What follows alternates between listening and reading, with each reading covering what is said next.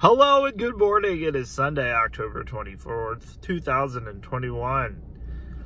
I'm in danger, everybody. Is it over? There's nothing at CVS this week. Again, this is the second week in a row. There's like nothing. I mean, put it down in the comments down below if I'm missing something, and I was talking to a friend who said I hadn't been into CVS, but they said the shelves are getting like so bare, and which I know when I talked to the manager the other week, she said that they had stuff. It's just they have no one to put it away. But maybe that's why the deals suck, because they know they're having issues. I don't have any idea, but I have $10 in extra bucks that have to be used by next weekend, and I have a $10 care pass.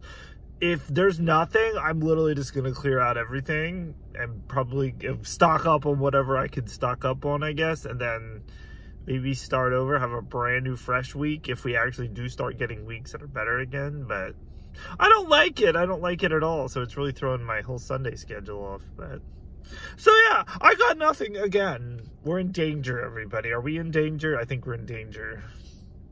Have a great Sunday, everybody.